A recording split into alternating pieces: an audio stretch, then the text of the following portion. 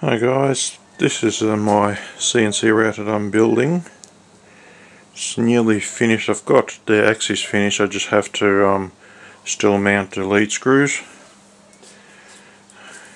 As you can see, this is Z axis. It's about 12mm aluminium plate, linear bearings. It's actually fairly heavy, but and same as with the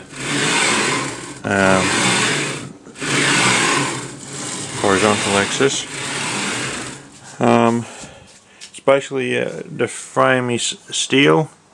I'm not sure, about 20mm by 20 square. The top isn't mounted yet, so as you can see, it's all just welded up together.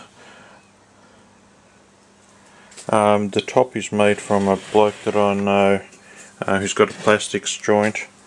They use this as flooring for the helicopters for SO. Not sure about the gantry mount, but I couldn't get a bearing the right, not the bearing, the holder the right size, so I'm just trialing, see how this goes. If it doesn't work, I'll have to cut it and put a proper pillow block on there, and we'll go from there.